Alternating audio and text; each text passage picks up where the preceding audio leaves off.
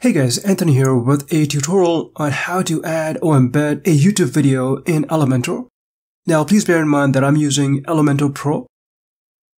So this is what the embedded YouTube video will look like after we add it to this blog post. So I'm logged into my WordPress website. You can add a YouTube video on a page or a blog post in WordPress, and I'm going to add it to one of my blog posts. So I'll hover my mouse over posts and then click on all posts. It'll display all my blog posts here. I'll hover my mouse over this blog post and then click on edit with Elementor. It will then load the blog post. And this is where I'm going to add my YouTube video. I'll hover my mouse over this section down below and then click this plus button. And then add a new section by clicking this plus button. From these different structures, I'll choose to add this single column section. Now, if you're using the new Flexbox containers, yours may look a bit different, but just choose the single column section. Here is the new section. I'll click in this area, and from this left sidebar, I'll use the search box and then type the word video like so. And this is the video widget we're going to be using. I'll drag and drop it into this new section like so. You'll see a sample placeholder video. Now, before we proceed, here is the YouTube video I want to embed. In the address bar, this is the YouTube video URL we'll need. And I'm going to use Ctrl-C on my keyboard to copy the URL. So now let's head back to Elementor.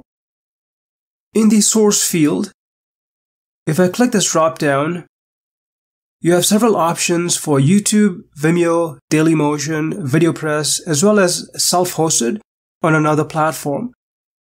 I'll stick with the default YouTube option. Next, I'll select this link box. And then I'll paste the YouTube URL that I just copied earlier. And as you can see, it's replaced the sample video with the YouTube video URL that I used.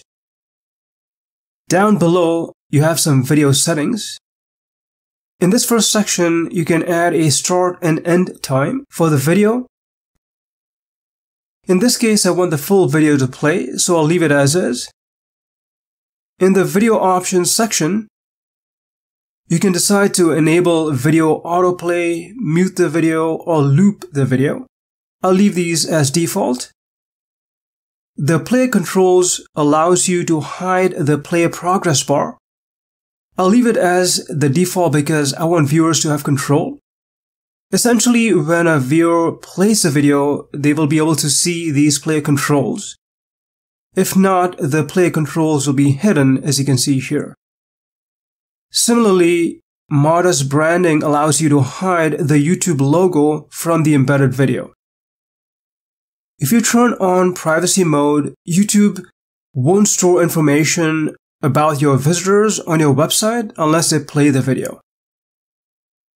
If you enable lazy load, it will help load the web page faster. And finally, under suggested videos, I prefer using the default setting of current video channel rather than displaying random videos from other channels.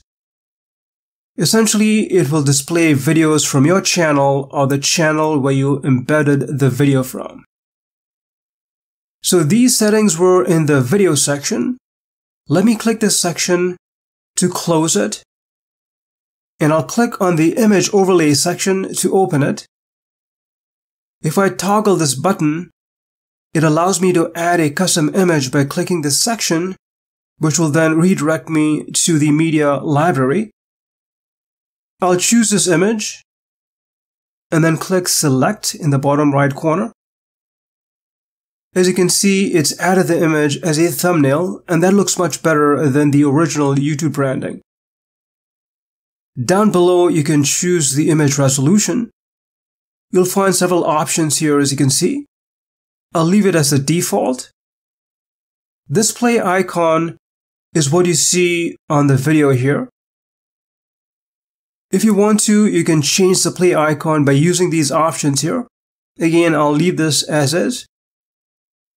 The lightbox option is off, which means the video will play in the same section as you see now. If you enable the lightbox option, when you play the video, it will appear as a pop-up, so I'll leave it off. So all these sections that I covered were under the Content tab. Now let's go to the Style tab. Here are a couple of sections. In the video section, you can choose the aspect ratio. There are several options here. I'll leave it as the default 16:9 aspect ratio. And if you want to, you can add color filters using the CSS filter dropdown. I'm not going to do that. Let me close this video section by clicking here. And then I'll go to the image overlay section. Here you can change the color and size of the play icon. I'll just leave this as default. And in the Advanced tab, you'll find several advanced settings for animations and other styling options. I'll be creating an advanced tutorial to cover these advanced settings.